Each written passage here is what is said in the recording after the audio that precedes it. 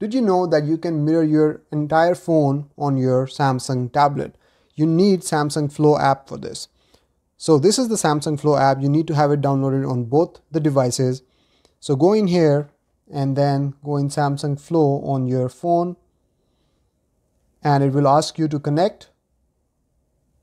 So now this chat box opens, and using this chat box I can transfer any file from my tablet to my phone. So I can go in images here and I can select any file and press done, and it will be transferred on my phone seamlessly and really fast.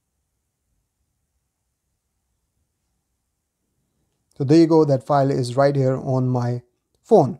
Now what's awesome is that you can go in here and you can transfer videos, files, audio, contacts, notes, whatever it is. So that's one way. Now you can also mirror your phone screen on your tablet. Let me show you how you can do that. So tap on this button here and now it will ask you for permission. So start, and there you go. You have your entire phone screen on your tablet. You don't need your phone, put it away. Just use your tablet and your phone together. You can also minimize it and it stays right here on your tablet display. You can continue to do your work, and whenever you need your phone, just tap it here and your phone is right there on your tablet for you to use and enjoy.